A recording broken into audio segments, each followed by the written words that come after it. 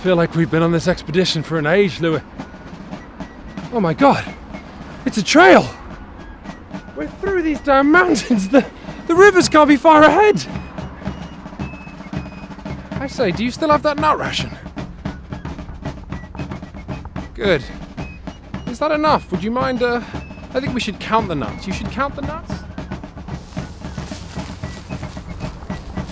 Bye, Lewis!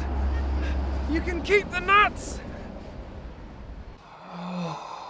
Say hello to Lewis and Clark, a game that has been on Board Game Geek's hotness sidebar for so long you might find your copy has developed a hardened crust of hyperbiton. Quickly, I should just have an aside where I explain this weirdest of board gaming accolades. Excellent, yet astonishingly misogynist community, Board Game Geek has a sidebar of games called The Hotness, which is based on nothing more than how many people visit that game's page. So a game being on The Hotness causes more people to visit its page, as does people not having heard of a game before or needing rules, explanations, which to me always made The Hotness feel less like an effective barometer for hype and more like geeks hotboxing a car which isn't even travelling where you want it to go. Oh shit. Where are we? Oh, it's the Game of Thrones board game again. That's cool. Still, learn to see through that purple haze of purple prose, and you can learn a lot, which is why we were still excited to get our hands on Lewis and Clark. Now, in this game, all players lead expeditions from one side of America, down the mighty Mississippi, up some mountains, down some mighty other rivers to get to the West Coast. And just look at this board. It is gorgeous. Notice how it's a warped period interpretation of America with strange dimensions. It's stunning. And still stunning is the warped period interpretation of Native Americans, which are referred to as Indians throughout the manual, and red. Fun trivia that our American audience will probably already know, Columbus named Indians as such because he thought he was in India. Still, the challenge in Lewis and Clark is fascinating. There's no other word for it, all right? This is a straight up race. The first player to reach the West Coast wins, and you'll all start off with some boats and a reference card and a team of people and one Native American, and you'll need more. You'll need lots more supplies to make it to the West Coast efficiently. You'll need food, and you'll need supplies, and you'll need furs, you'll need wood, you'll want boats, canoes, then you'll want horses as well. You'll also want some more celebrity sort of famous people to join your gang of people. You'll want to expand your boats, and you'll want more Native Americans, of course, because they're useful. And when you've used all your cards and you want to pick them back up, you're going to want to make camp. But understandably, all this stuff you've got in your expedition will slow you down. And perhaps less understandably, this penalty can become negative. So if I made camp with all this junk and these Native Americans and these people who I haven't yet used, my scout would go backwards. In fact, with all of this stuff, my scout would basically end up in France. So the challenge in Lewis and Clark is that you have to have this engine that you have to build of boats and supplies and people, but you want to be 100% efficient. And then, theoretically, your scout will be a ways up the trail, and with no penalties, your camp token will slide all the way up the trail to join him. Then you pick up your cards again. Speaking of which, let's get to actually how you play, because we've got a lot of ground to cover. So, like many modern strategy board games, Lewis and Clark actually bolts multiple systems together. The first of these systems, with no real solution we're going to look at, are your cards. You all have a team of unique cards with beautiful art, your own team of weirdos, and all of these cards do different things. For example, my dog can be sent off to get food. However, all of these cards must be powered by an additional card. So you must flip that card over so it shows its Native American symbol and use that to power the card. And yes, that means you can take Native Americans from your expedition and use them to additionally power cards, you see? Now, never mind the fact that you're going to have to throw away one of your options in order to use any other option. Most of these cards bring in supplies, and supplies is the first thing we'll look at. As you get these beautiful hex wooden things and fill up your boats, well, take a look at the boats here. These sun symbols at the top are what you should be looking at. This first one means if this boat contains one thing, this whole boat will slow you down by a day. This big heavy one means every single thing in it is going to slow you down by a day per hex. Similarly for the Native Americans, you can have one Native American, but every additional one you have will slow you down by a day. And once you've taken these hexes on board, you can't get rid of them till you use them. So if you fill up your boats, you might just be Now, another weird thing that's going on with these cards is that when you gather supplies, you don't... Okay, look here. See how this guy who gathers the supply token, the grey hexes, has a grey symbol, all right? And then I'm going to use the woodcutter who has a wooden symbol. Those cards then go down once I've used them, and if anyone else gathers wood or supplies, they can use my symbols to gather double, because thematically, I guess the expeditions traveling through the wilderness are setting up a kind of infrastructure. So if everyone's getting food, everyone knows how to get food. But then if people make camp and pick all their cards back up, there's no more symbols on the table anymore, and you're just... The last two cards in your hand I'm going to look at are this guy, the expedition leader, who's incredibly important. He lets you spend food or canoes to get across, to send your scout across water spaces. Incidentally, supplies are used to pick up more cards. No, furs are used for cards, supplies are used for... I don't even know. It's complicated. And then the last guy you have is your interpreter. The interpreter can get you more Native Americans, and now we move on to the second part of the game. So this whole second area of the board is what's referred to as a worker placement game. The other thing you can do on your turn is take one of the Native Americans in your group and send them to, for example, earn 2 wood, or in this case, turn 2 wood into a canoe, or go here and spend 3 wood to get an additional boat for your expedition that locks onto the side of it in a really beautiful sort of vista.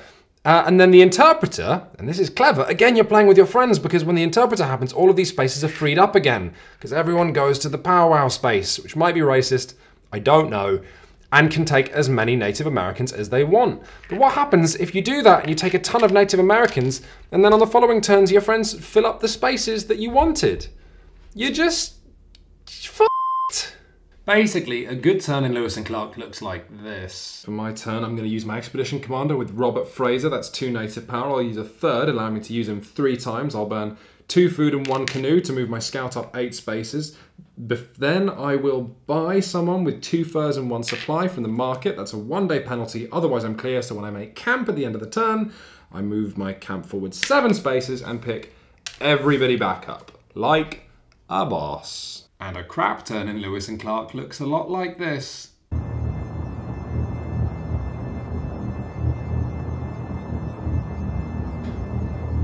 Oh, it's in my turn. Oh, bollocks. It's an intimidating suite of options to be sure, but not an unappealing one. That core challenge of just going down the path keeps you grounded, and the game is lateral enough with so much gorgeous theme that players can immediately go to whatever section of the challenge interests them. In fact, it's almost funny seeing your friends all get their feet stuck in the game's machinery initially. One person starts tearing down way more wood than they know what to do with. Someone else starts filling his boat with natives as if we were running some river bus. You maybe start buying up celebrities with names without even knowing what you're gonna need down the road, and your last friend starts going backwards. It's funny. It's also, though, one of the tensest, most sort of dramatic games we've played in a while, because it is just a clean race. Going so much as 1 extra space thanks to your genius, or falling back a space behind because you forgot something, is elating or crushing. So, altogether then, this seems like a great package. Beautiful art, supremely innovative, tough but fair. You should buy it, right? Why don't we go and have a cup of tea?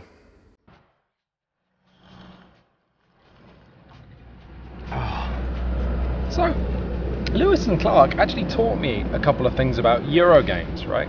I knew about pacing and the importance of that, how you have to design your game to make sure you're not doing the same thing in minute 5 as you are in minute 105, and usually that takes the form of resources, okay? You don't have much to begin with, but by the end you've got so many moving parts that it's a more difficult game, but also there's more at stake. The other thing that I didn't get about Eurogames was secret scoring. So you don't quite know who's winning, and then at the end the game ends not with a bang but with a clatter of calculators, so that you all work out how many points you've got, and then you have that weird thing at the end where you go, how many points have you got? Oh, 20 points. How many points have you got? Oh, 50 points. Okay. Stupid game anyway. Lewis and Clark made me realise why that's important. You're not going to have your tea? Nice cup of tea? No? Some people. Here's the dismal truth behind Lewis and Clark. The game gets its pacing from mountains, alright? At the end of this first river, you find mountains, then some more river, then some more mountains. And these require a psychological and tactical gear change. The meat and rafts you've been using to get up become useless, and you need to be able to get horses and guides to take you through the mountains before going back to water, before going back to mountains again. And while this is perfect thematically, in practice, it means the game gets slower and harder when you're already exhausted. And not only that, once you've got your engines together, all those mechanics I talked about before where you're all playing together start to fade away. You'll all get your own means of getting meat and lumber and all that, which means you don't really care what cards your friends are playing so much. And because whenever anyone hosts a powwow, a new Native American is added to this welcome space until there are so many of the things that the economy of them starts to matter less. But worst of all, just think for a second, you'll be able to work out the problem with this without having played Lewis and Clark. Imagine you're just about to approach the first mountain range, okay? You're steeling yourself, you're gonna go across those frosty peaks while your friend has just finished the first mountain range, because this is a race and you can see how far ahead they are. That friend is almost certainly going to win the game. And by going to win the game, I mean they're going to do it in about 25 minutes. And that's when you get to the really horrible realization. This game shouldn't have been called Lewis and Clark. It should have been called Lewis and Clark and some dickheads who are following them the entire way. Journal of the Expedition, February 8th, 1805. Met some more Indians today. Yeah, they also were full of stories about how Lewis and Clark passed through here 2 months ago. So, I guess we won't be the first to the coast after all. Still, I'm sure history will remember my name. Sincerely, Lickety Bojang of the Lickety Bojang and Halibut Expedition. For all the fantastic ideas present in this game, which work, for all the unspeakably generous art design, which has a beautiful picture on every single card, we absolutely cannot recommend this game for the simple reason that no one on Team Shut Up and Sit Down wanted to see it again after we'd finished our first game. It felt like an expedition, but not in a good way. It felt exhausting and like a trial. And this is why the race games we recommend, the expeditions we recommend, like K2 or The Cave, or even Formula D, a Formula 1 racing game, always have the opportunity for total disaster to affect the leader and people to push their luck and come up from behind. Don't be too disappointed though if you were looking for some heavy strategy games, because we've got some fantastic games we're going to be reviewing over the next couple of months. And if you're looking for something kind of educational, there's still Freedom the Underground Railroad, a cooperative game about the resistance fighters and the slave trade. We like that one a lot. And there's also the ultimate educational game, which is Timeline. You want to play some Timeline? This is Timeline. You want to play some Timeline? I'd teach you how to play Timeline, but actually, we're just going to start playing, okay? Okay, the Lewis and Clark expedition took place in 1804. Do you think that was before or after the invention of the tea packet? Think about it, think about it. Tea packet was invented in 1908. Okay, do you think that was before or after the invention of the croissant? Think about it. The croissant was in 1863. Did you get it right? What about the first reports of the Loch Ness Monster? Where does that fit in our timeline? Think about it. Think about it. It was in 535 AD. What about the appearance of bees? Be careful. When did bees appear? Was it before or after? It was about 100 million years BC, obviously. Come on, it's bees. The invention of the traffic light, where's that? Yeah, invention of the traffic light, it was 1868, so 5 years after the croissant. Is that a coincidence? You decide. Invention of the helicopter. Where's it gonna be? Invention of the helicopter? Here? Here? Think about it, think about it. It was 1825, obviously. And then finally, the invention of camembert. If you get this right, I will salute you in the comments. Where does it go? Camembert was invented 1790, so right here. That was quite easy actually, you probably got that. Buy timeline, look at all these cards, I love it. Buy timeline, other sets, historical events, or music and cinema. Buy cardline Globetrotter, which is the same thing for countries. Buy it all, I love it, it's really good. Bye.